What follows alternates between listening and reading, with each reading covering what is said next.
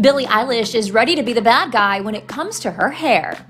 The Therefore I Am singer takes to her Instagram story to give fans a light warning about poking fun at her signature neon green and jet black hair combo. Stop making fun of me, oh my god. Billie then confirms she's working on another album, but tells the masses, I will not put it out to keep making fun of my hair. Shut up!